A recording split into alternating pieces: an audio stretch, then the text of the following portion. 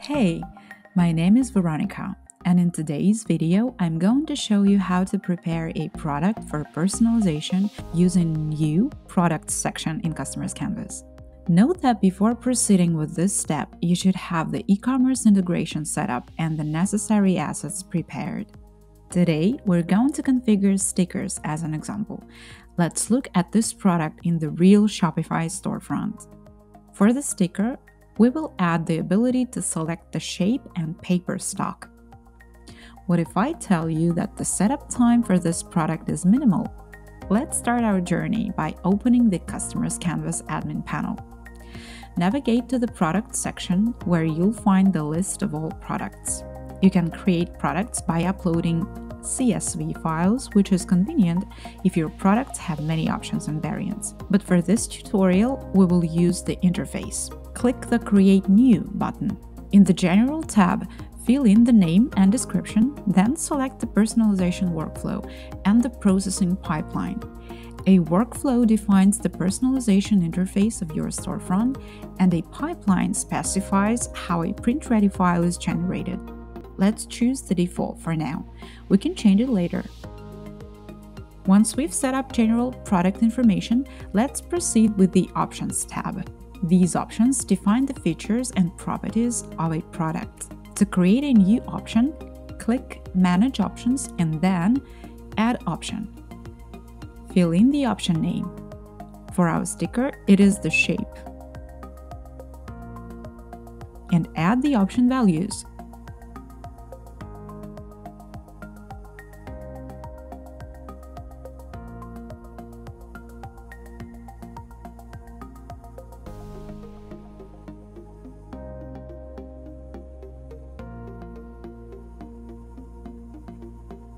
The second option is paper stock.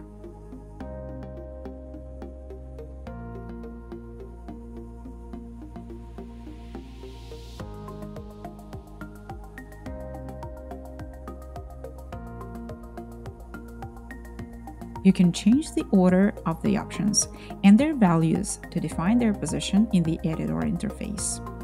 Once we finish with our options, we'll click Save and move on. Each product option and value can have metadata associated with it. This is extremely helpful for customizing the interface of the editor. We can add descriptions, hints, illustrate values with images or color codes. Let's do this for the shape option. Click Edit and fill in the data. We've already prepared the thumbnails, so let's add them to the corresponding values.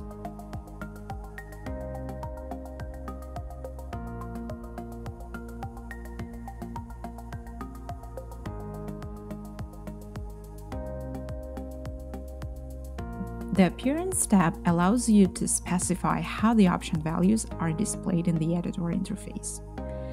Let's choose the image grid and click Save. You can change it later if you don't like the way it looks in the editor. Let's go to the Designs tab. In the new product management process, we have added the concept of design option.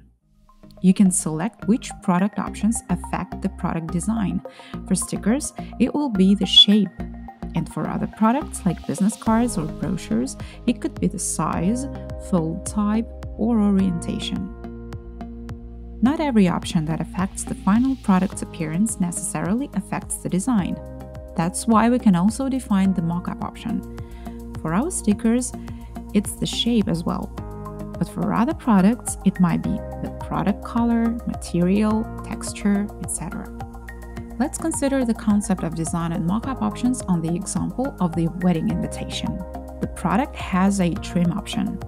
The option doesn't affect the product design, but it affects the mockups. So you need to create a corresponding editor mockup file for each value on the trim option. Once we've selected our design and mockup options, we're ready to bind our assets to these options. Click Save and go to the Designs section of the admin panel. If your product designs contain text elements, make sure to upload the required fonts in the font section. Now we need to create a new folder for our sticker designs and upload the files. There are several ways to create design templates, including uploading Adobe InDesign or Photoshop files, or creating a new template in our system.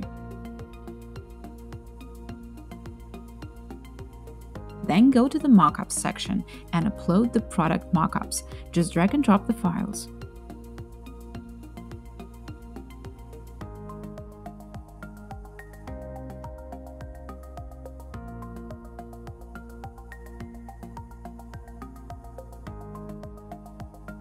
Now we are ready to connect the assets to the product options. To do so, navigate to the Product section, find our product, click the ellipses, and then select Asset Connections. Let's start with the designs. Click Add File, find the product folder, and select all the designs that we uploaded a few moments ago. To set the connection, click the option and select the option value that corresponds to the design. Click Apply and repeat for other designs. In the case when the option value corresponds to more than one design, we can perform group editing. As an example, let's consider another product, such as a brochure. Select some designs, click the Edit button, select values for these designs, and then click Apply. Here we've applied the fold option and the tri-fold value to 3 designs. Let's go back to sticker editing and start connecting the mockups to the product in the Mockups tab. Add the files in the same way that we've done for the designs. Since all our mockups will be used for previewing, we can apply this type for an entire group.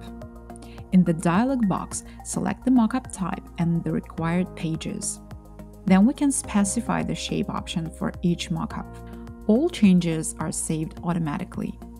If you want to add more designs in the future, you can do it without editing the product and connect them on the fly. With Customers Canvas, you can easily operate hundreds of designs if you have large template libraries. Now, as we're done with the asset connection, let's finish the product setup.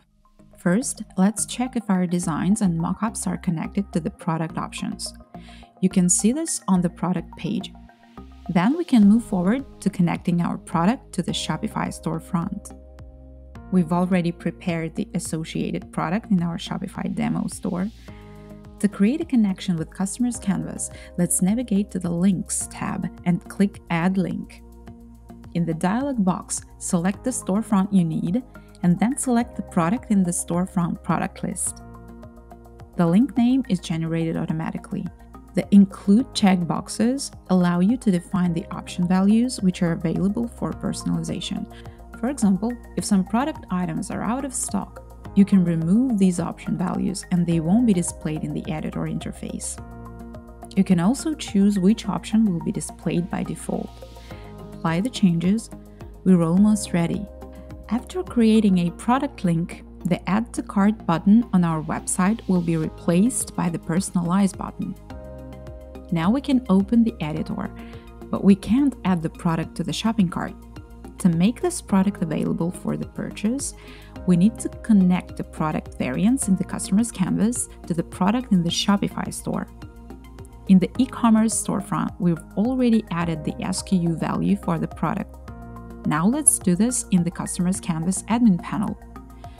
Go to the SKU tab and fill in the corresponding SKUs that match the values in the e-commerce system.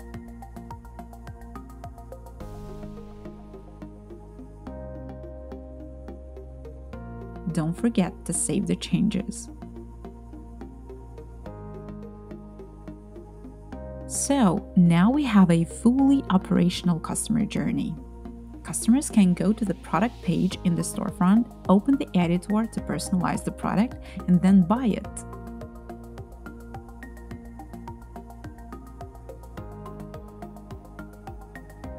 We've implemented the WYSIWYG design editor. But what if you want to offer your clients a simpler personalization interface? As we said before, we can change the personalization workflow in the Customers Canvas admin panel. Let's select the Simple editor from the workflow list and hit Save.